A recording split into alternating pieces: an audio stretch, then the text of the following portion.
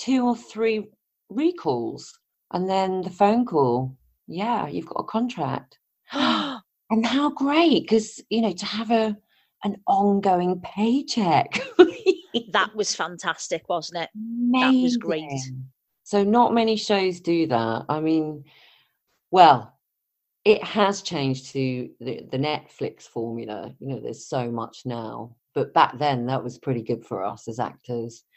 And having the renewed contract. And then if your mates didn't get the renewed contract, like I remember the 9/11 moment, I think we'll all remember it for different reasons, but I think 7 of our mates got cold on that day as well, didn't they? Losing their jobs. Yeah. Talking about leaving the bill then, was it your decision to go, or did you get pulled into the room and, as I did, to be told that, you know, it was coming to an end, you know, the character was going to move on, or did you did you decide that? I decided.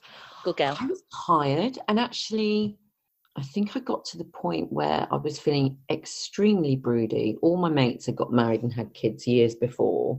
I was feeling like I really was, it was a bit of a mixture, but in hindsight, I was tired. I was a bit worn out. So I went to speak to Paul Marquis, and I think looking back, if I'd said to him, can I have a 6-month break? He might have given it to me, but I just said, I think Debbie needs to have a little, close the dressing room door, and she's had a great run, and thank you, but don't kill her off. And I remember, I think I got really tearful. I was tired. I always know when I'm overworked or tired, I cry. And I remember saying to Paul, that's, you know, please don't kill her off. Anyway, he didn't, and he was lovely, actually. Paul was good, and he let Debs go and be a mum, which is what I did. Yeah, it was great. I was excited because I didn't know what was going to happen. I'd just done 4 and a bit years. I went and did a theatre job in Basingstoke, a new play. It was a 3-hander, and a few TV visiting episodes, and then I had a baby. So I just went on a new adventure. I just was like, okay, this is it.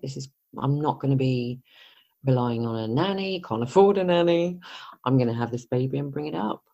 So I just made up my mind. I moved to Malta, where we've always had a family home. And my mother's side, both her parents were Maltese. And I just found that a really healing time, just nurturing my newborn and learning about my side of the family who were from there in Gozo. How long were you there for, Natalie?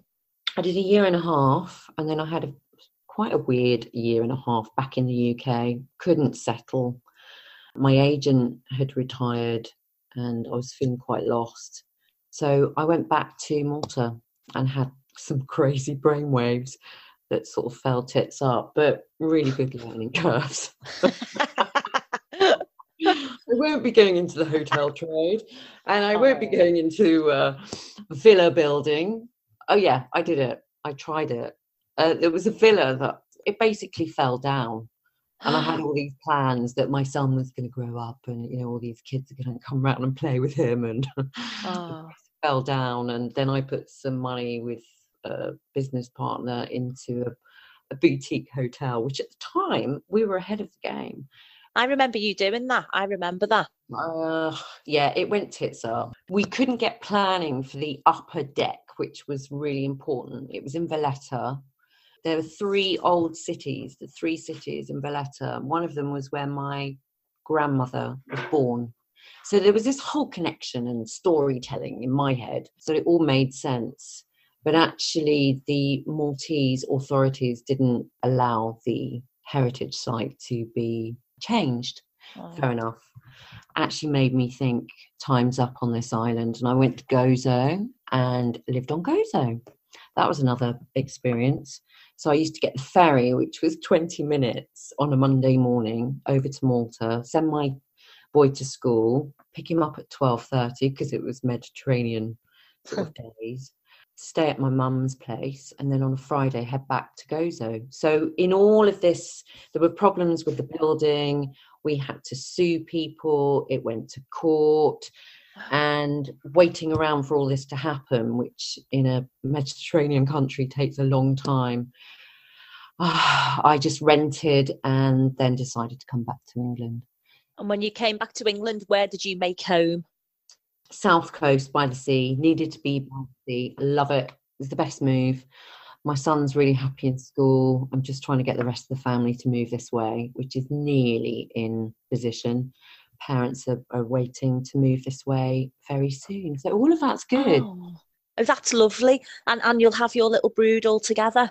That's what I'm hoping. I don't know. I just feel that this next bit of life is exciting. Don't know where it's going. I've got so many notes for different things that I'm always jotting stuff down, ideas. You know, I did a yoga pop-up retreat thing out in Malta as well. There are all these different things I did try. Yeah. But now it's back to the UK. I've been working as a producer on a friend's company. That's been interesting because it sort of gradually brought me back in, but on a different way. And I like it because you're around your people, your gang. So that's nice. And revisiting relationships and friends from the past, like speaking to you, darling. And also with Steve Hartley the other week. I know, I just happened to be in the area near him and I just thought I've got to see him. We can see each other if we're in the park. So we took the dogs for a walk and had a good catch up, and it was like yesterday. I do love Steve. I really do have a lot of time for Steve. He's always been for me, you know, he's like a rock there that sits there and, you know, for good advice, and he's always hilarious and he's always so positive and so lovely. I've got a lot of time for Steve. Yeah, good storyteller. Yeah. We sat in this cafe and he was absolutely on one, and you know, I could just I remembered sort of went back 20 years. Wow, this was the Steve I remember. Yeah, all good. Who else do you keep in touch with from the Bill? Because I mean, we have never really lost touch. You've always been on my Facebook, or you know, I could have found you very easily if we needed to chat, we could. We're very much back in touch now. Who else do you see? Who else have you seen over the years? Who have I seen? I've seen Beth Cordenly. She was Clapham. I was in Clapham at the time. She's South Coast as well now, I think. Yeah. Diane Parish, when I go up and see my parents, she's not far from them. Yeah. Oh, there's loads. We all there's quite a few down on the South Coast that you bump into. Carl Collins. Chris. I've spoken more to Carl. I haven't seen him, although he did pop down last summer. I think there was a moment when we were out of lockdown. He went, guess what? I'm on your beach. So I caught up with him. That was great. Always a laugh. Love Carl. Yeah. There isn't anyone from the cast who I'd be like, they were all are great people. And if this has got to happen, you know, we've done these virtual catch-ups now. We've got to get face-to-face together. Imagine all us lot in a room again, Natalie, how insane that would be. It will be a riot, and we are going to do it. It will happen soon. And there's all this talk. It's hilarious because people have got wind of something maybe happening to the return of the Bill. Yeah. I don't know. Who knows? But either way, we will all get together and have a big party. It's too long in happening, really, isn't it? It's been totally years, and it'll feel like it was about 20 minutes ago that we were all, you know, on the bus with our coats on, ready to go to set. And it's just, once you've been through that sort of thing, your pals are always, it's exactly the same. And I think even more so for me and you, because we went through that whole Kilimanjaro adventure together, which I do want to just pull the chat round to slightly. So the Kilimanjaro trek was back in 2001, and we did that for the Bobby Moore Fund. Now, how did you get approached to do that? I think it was put out to all of us. I think in the cast. Do you remember the pigeonholes where we used to have all our mail? Yeah. Scripts were delivered. I think in there was something saying, would you like to be part of the Channel 5 soap Stars Up a Mountain? And I was like, what? What's this? But it was, I think, the invite. That's how it was put to us. Was it the same for you? So for me, no. I don't know where I'd been. Could have been anywhere. But I come back from wherever I'd been, and you and Simon and Matthew Crompton had all signed up to do this thing, and me and Matt were talking about it, and he's going, oh, yeah, we're all going to climb Kilimanjaro, and we're going to do this and we're going to do that. And I was like, why has nobody asked me? Like, this is what I do. This is my interest, mountain climbing and activity. So I went straight to Simon, because I think, didn't he know Stephanie Moore? I think and she might have approached him. And then he sort of reached out to people, I think. And I remember going up to Simon going, you've got to get me in this. I have to do this thing. This is me all over. I want to do it. And then I remember he said, okay. I'm like a little bit taken aback, because I was like, you got like a psychopath trying to jump into a party uninvited. That's how it felt. And then we obviously went off on this trek. But do you remember going to the airport to catch our flights? Oh, what can you remember? Don't say I was wearing something. No. So I don't remember. We all met at Heathrow, and of course we had the film crew following us now. Yeah. We did like a hello at the airport, and then me, you, Simon and Matt went off to the champagne bar. I was about to say, we got a bit piggy, didn't we? Because we knew we couldn't drink for the next week. Because we were on malaria tablets as well, do you remember?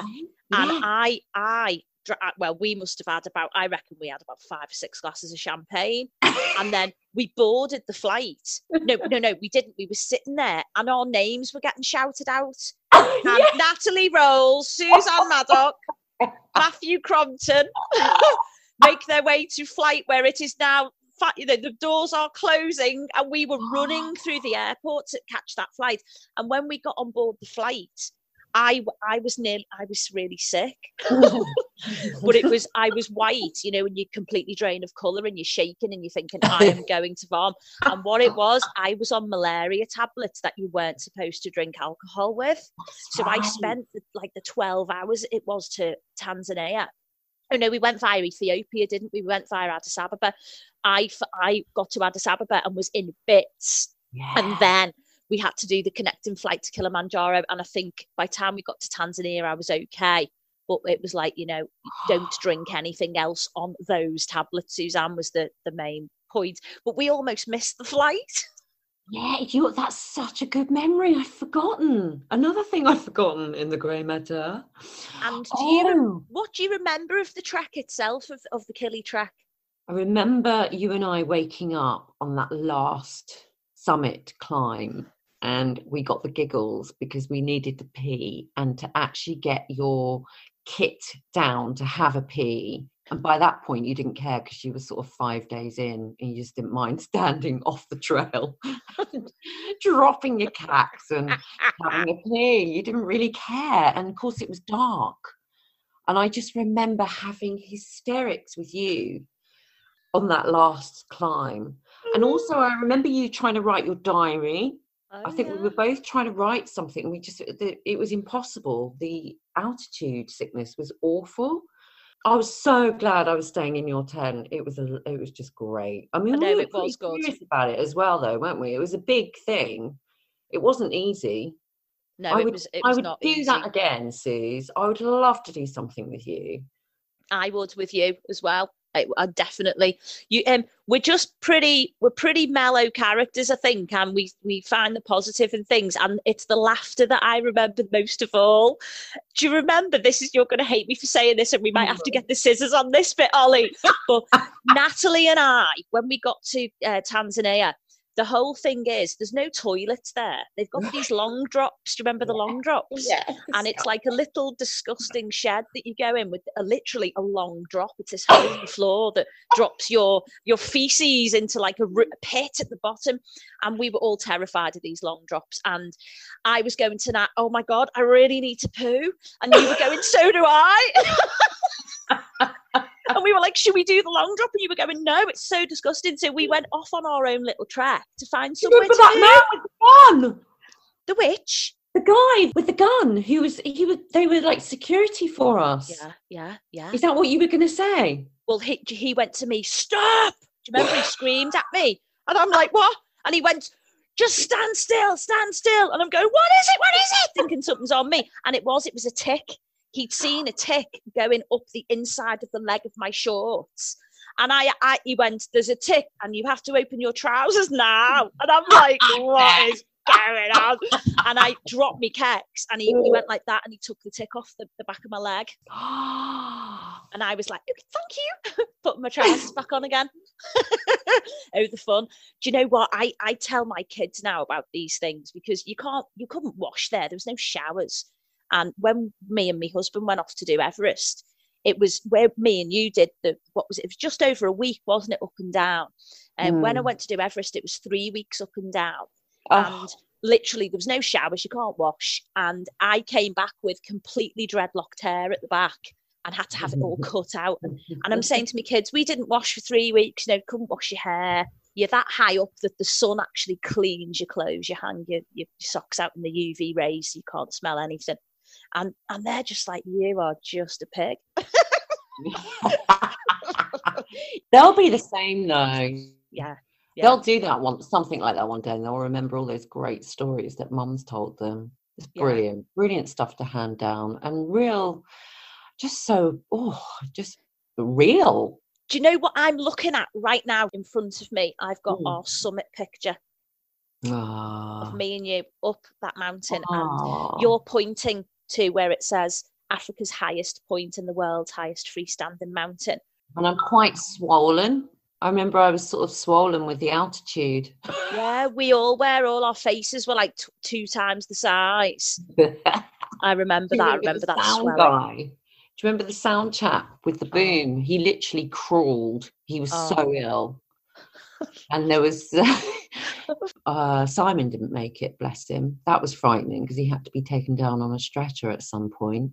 Yeah. It was pretty hairy. Quite a few of the guys didn't make it. Me and you did. And I've got to say, I've never thanked you for this, but I act like I'm all this big action woman, and I'm well hard because I'm a brown belt and I can do this and I can climb mountains and I'm a scouser, comes with the blood. I've got muscles in me spit and all that.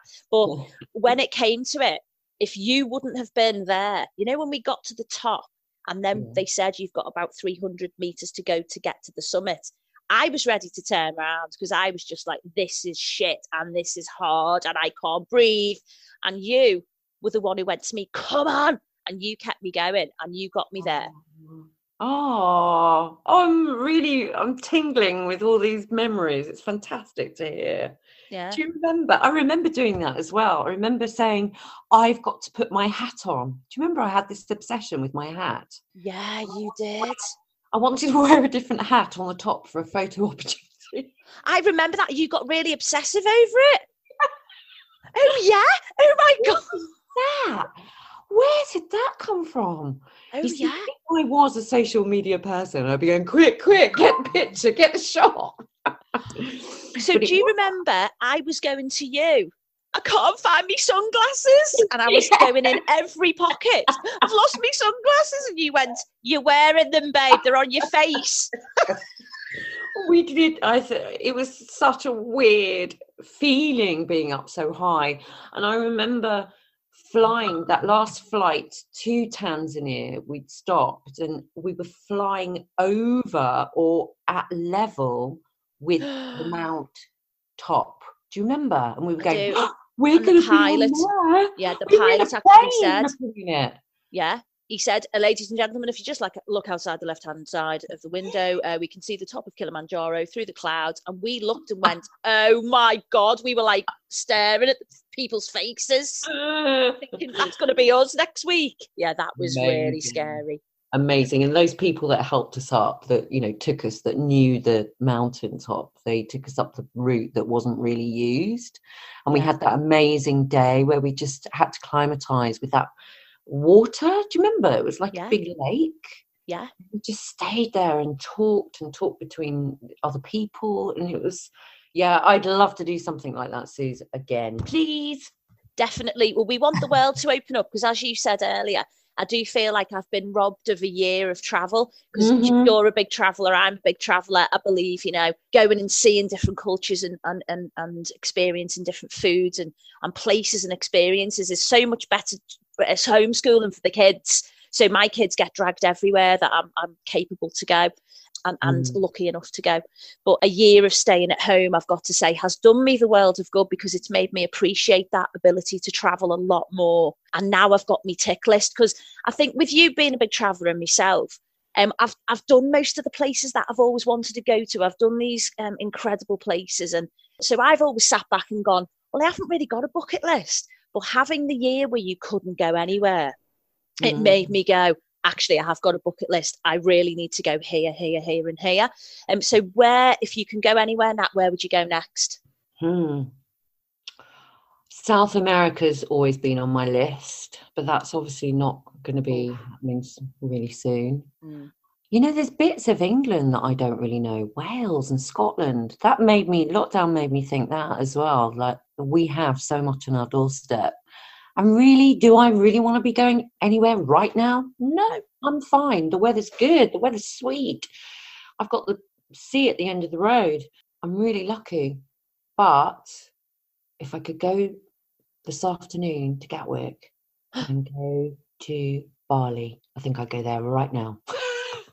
Would you? Why Bali? It's just en route to Australia. I've got lots of friends who moved to Australia. And I've always said to my boy, that's what we would do. Just go and have a complete body holiday, just get completely massaged and eat amazing food and swim in the ocean. And then go and see friends and family that live in Australia. Yeah. Which I did do, actually. When I finished the bill, a friend of mine was opening a hair salon. He's got a few salons here in the UK called Mahogany. And that was one of my that came up. And it was a 2-week trip, and the bill was massive over there. And people turned up to this hair salon in Sydney. Did they? That was a weird one. But you're just saying about how things happen, and you never know what's around the corner. That came out the blue. Where would you go? Where would you head off to? I'd go everywhere, and again, I love me travel. My brother lived in Greece for quite a while. He lived in Naxos, and I used to go over to Greece just sort of weekends here and there. I was quite lucky to be able to just rock up to my brother's. Hey, I'm here again. He'd be like, "Oh, friggin' here she is," and so I would love to take my kids now to revisit the places in Greece, that I loved so much, and it's not that far away. Good plan. I've dragged the kids a lot of places. I've never done India. Would you try to? India's in a mess at the moment, so I know it won't be happening for a long time. But would you and your mum try again to do that India trip? I'd love to take her. I did go when I was 27. I went on a yoga mission over there and spent a month on a moped, finding myself in uncanny situations. Incredible. That was with a makeup artist from a job, and we just decided to go, and it was fantastic. But I only went to Kerala and Goa, and I really wanted to do the other palaces and Maharaj routes. So that's something I would love to do with my mum. Mum, if you're listening, we will go one day and make your dream happen. Yeah, I'd love to do that, but sadly, India's in a real mess right now. Yeah, it seriously is. In South America as well. It's so very sad seeing all that on the TV. Let's hope the world's going to start opening up for us. It's one of those things. Now, Nat, what I wanted to do, you're going to probably cringe at this a bit. It's all fun. It's all fun. I wanted to do a little quick fire round with you. Okay. So I want you to answer. Don't think. Just reflexes. Just give me those answers. So, Chandler or Meadows? Chandler. Rickman or Smithy? Rickman. Go ahead, girl. Nick Klein or Mickey Webb? Mickey Webb. Uniform or CID? CID. Sun Hill or Tanzania? Ooh, Tanzania. Mountains or the seaside? Mountains. Oh, now that did surprise me. Snow or sunshine? I love both, but I'll go sunshine right now. Year 2000 or year 2020? Oh, crikey. 2020 was shite. A nice cup of coffee or a glass of bubbles. Glass of bubbles. And finally, leather pants or jeans. Jeans? You used to rock your leather pants, darling. I can't wear them anymore after that. I've got one pair left here that are just like never worn since. Might wear them for you next time, love. Yes, you must. Listen, lovely, this has been an amazing catch-up. And I reckon we could talk for another 3 hours. But if I don't go for a pee in a minute, there's going to be trouble. Oh, babe. Mother of two and all that. Thank you so much for today. It's been amazing catching up with you. I'm finding out things about you as well that I never knew. And, you know, I didn't think that was possible, really. But it's so nice to catch up with you, mate. Tent stories. I feel like we're back in our tent. And most of the time I've sat with my eyes closed, just listening and laughing. And yeah, thanks. I feel alive today. Thank you, my love. Thank you, Oliver Crocker. And let's do it again. Let's do this again. And we can start to plan what trek we're going to do or what we'll do for charity. And we'll try and get some of the other Bill people involved. And something not virtual, something where we actually go and do something. What a great idea. Let's do it. Let's plan it. Oh, yeah. Suze, love you. Love you too, babes. And thanks, everybody, all those listeners out there. Let's have a round of applause for the lovely Natalie Roles. Thank you, my sweetie. Oh, over and out. Do you know the only thing I didn't get in there and I really wanted to, so if you don't mind, can we do a pickup? Do you mind that? It's one thing, if you don't mind, hon. Go for it. Okay, so I'll just...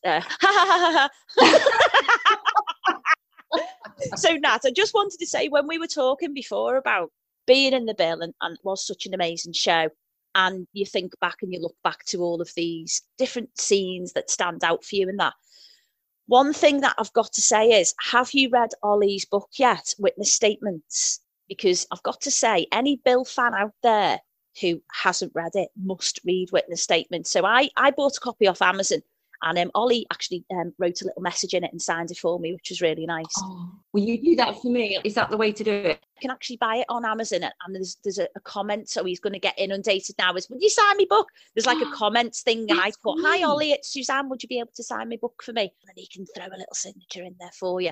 But what I found with that book was, I didn't know the show we were in until I read the first couple of chapters of that book, and the gravitas of how groundbreaking the Bill actually was as a show. Because I'm reading these memoirs of like the people who were there from day one, and honest to God, the things that the Bill did for the very first time, like handheld cameras that we now take for granted in shows that we watch, and I would honestly, I'd recommend it. Get a copy and read it, because it made me feel, if this is possible, even prouder to be on the Bill, because I didn't realise what I was part of in that whole history sense. So I'd definitely recommend that. Do you know, I don't think I was really aware that Ollie had done that. And I think I saw a picture on one of the platforms, and he was posting a few, and it was a little picture of him, or a little video of him posting them off. You know, hats off to him. And I think he's doing the next one as well. And I'm going to order today. And I must add this in. My grandma was 104 when she popped off. And next to her bed, she had a picture of the Queen, obviously the Queen's message, and a picture of Tom Chandler, because he'd written to her, a signed photograph. Not anyone else of the family, the Queen and Tom Chandler. That is my grandma. Have you told Steve Hartley that?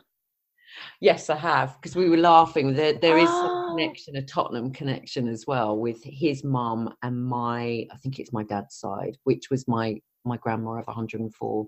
So yeah, weird connection, weird thing. Ollie, I'm going to definitely get Witness Statements. Even the title's brilliant. So I'm really looking forward to reading that, and I'm going to have a look now. So everybody, you've heard it here from the Bill cast. Buy the book, honest to God, get it now. Now. Hello, this is Ben Payton, and you have been listening to The Bill Podcast, presented by Suzanne Maddock, with special thanks to Natalie Roles. Produced by Oliver Crocker. Co-produced by Alana Dewar, Dan Evans, Sarah Kuiper and Alex Mockler.